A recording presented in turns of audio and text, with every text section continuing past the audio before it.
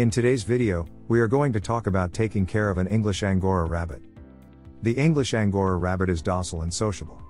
The Angora Rabbit is one of the oldest domestic breeds of rabbits, originating from Ankara, Turkey, historically known as Angora. They eventually made their way to America where, prior to 1939, there was merely one type of woolly rabbits, which was called the Angora Wooler.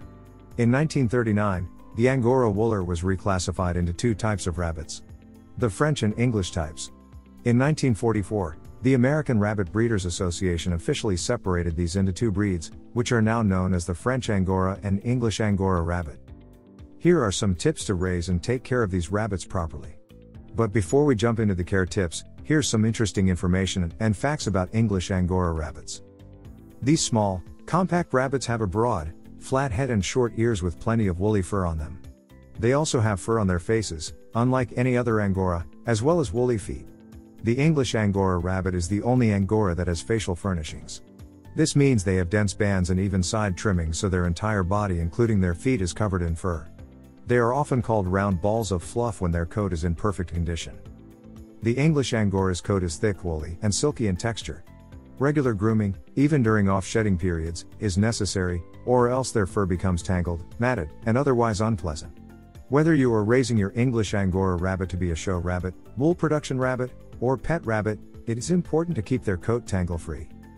In order to do this, use a pet grooming brush with wire bristles similar to those used with dogs or cats once to twice a week. If your English Angora is a pet, be sure to take it to a groomer or use shears to keep their coat short, as it will constantly grow. Those using the English Angoras for their wool report shearing their coat about 4 times per year. That's a lot of wool. Should any matting appear, you may also use shears to remove them. If you decide to keep an English Angora Rabbit as a pet, giving them what is known as a puppy cut will make grooming them easier. This kind of haircut involves shearing most of their bodies and faces to keep their coat short, but leaving their feet and ear coat relatively long. The result is a rabbit that resembles somewhat of a tiny poodle. Temperament.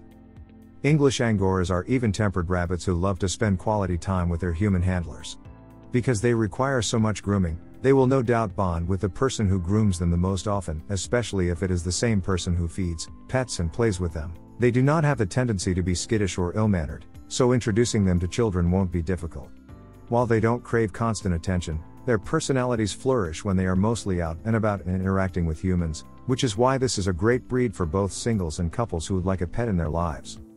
When they are having their daily outdoor time out of their enclosures, make sure to have a couple of toys handy so they can chew. Aside from wool block, some rabbits also develop overgrown teeth due to poor diet.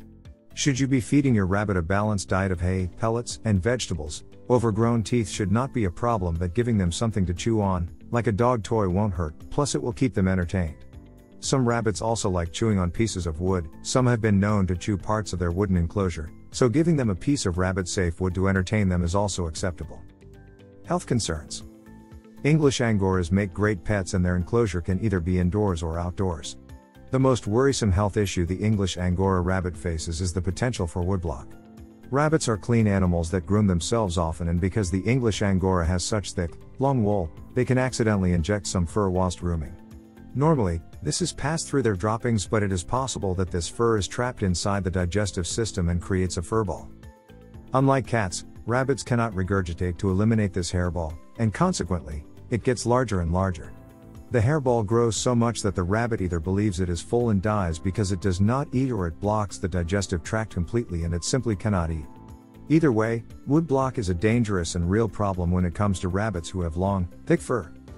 Symptoms of woodblock include a decrease in appetite or not eating at all, decreased activity, and droppings that are less frequent and/or are strung together by wool. If you see any or more than one of these symptoms, be sure to consult your veterinarian for the next step. Thankfully, there are ways of preventing wool block in your rabbit, diet being the most important. Make sure your rabbit's diet is high in fiber and groom your rabbit regularly. Many breeders also supplement with pineapple chunks or papaya tablets once a week to prevent wool block. Care requirements. First and foremost, English Angoras require a lot of attention in the coat department because their coat is so woolly and thick. They need regular brushings, 1 to 2 times a week with a wire bristled comb, and shearing approximately 4 times a year to keep their coat mat-free. Unless you are willing to dedicate this much time into keeping your rabbit happy and healthy, this breed is not recommended for first-time owners. Like most rabbits, English Angora rabbits require a diet consisting of 70% of hay. The remaining 30% should be equal amounts of fresh fruits, vegetables, and high-quality pellets to ensure they are getting the recommended vitamins, nutrients and proteins needed to grow. Baby rabbits, or kits, require a different diet. Any kit younger than 3 weeks old should strictly be drinking their mother's milk. Kits that are 3 to 4 weeks old can be given nibbles of alfalfa as well as pellets, and once they are 4 to 7 weeks, you should give them access to plenty of pellets as well as alfalfa. When kits are 7 weeks to 7 months old, you should switch to unlimited pellets and hay, and finally, when they are 12 weeks old, slowly introduce them to vegetables to find out which ones they prefer.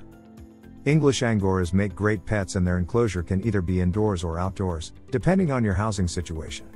Indoor bunny enclosures should be large enough to allow your rabbit to move around freely and should have bedding to keep your Angora happy. To ensure a clean coat, make sure to spot clean your rabbit's enclosure every day and change their bedding once or twice a week. If the enclosure is outside, make sure it has enough protection from dangers such as inclement weather and other wildlife, but access to wind and sun. These creatures are docile and sociable, so be sure to take them out of their enclosure to have plenty of indoor or outdoor playtime. Should you live in an apartment or home with no fenced backyard, letting your rabbit roam free around the house will give them plenty of exercise. However, they would also love to go outside and catch some rays and feel the grass beneath their feet. Although historically seen as a child's pet, rabbits aren't really suitable for small children. They don't enjoy being picked up and have very fragile backs that can break easily if they're dropped. For this reason, they're better suited to families with older children who can spend time with them, creating a large, natural environment for their rabbits to enjoy, which will allow them to express normal behaviors such as digging, binkying, and running.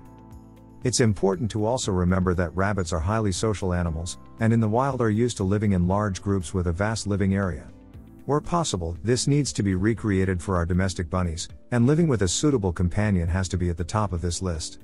We recommend homing rabbits in compatible pairs, for example, a neutered male with a neutered female. With their very easygoing temperament, these rabbits make excellent pets, as long as you're willing to commit time to interact with them and grooming them every day. They enjoy grooming, handling, and interacting with their owners, which makes them very good pets. They are excellent with children too, but ultimately a grown-up must be responsible for making sure all their needs are met.